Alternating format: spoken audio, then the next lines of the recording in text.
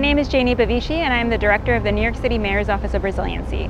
I'm responsible for helping to prepare the city for the unprecedented challenge of climate change. We're facing more extreme coastal weather events, coastal storm events, such as Hurricane Sandy, and we expect those kinds of storms to continue to become more frequent and more intense.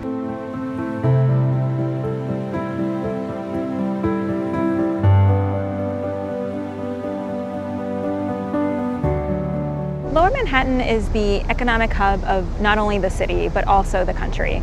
By 2100, we expect 50% of Lower Manhattan to be at risk to coastal storms, storm surge from coastal storms, and also by 2100, we expect 20% of the streets of Lower Manhattan to be subject to daily tidal inundation. The city is implementing a $20 billion resiliency and adaptation strategy citywide.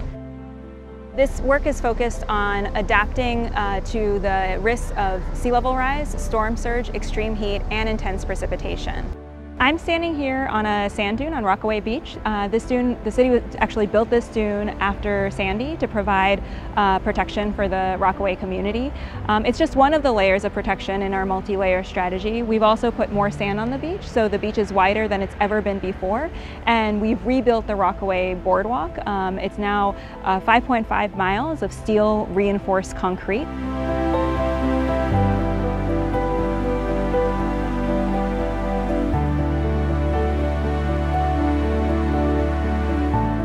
Here in New York City, we expect temperatures to rise by 4.1 to 5.7 degrees Fahrenheit, and the number of days above 90 degrees Fahrenheit to triple by the 2050s.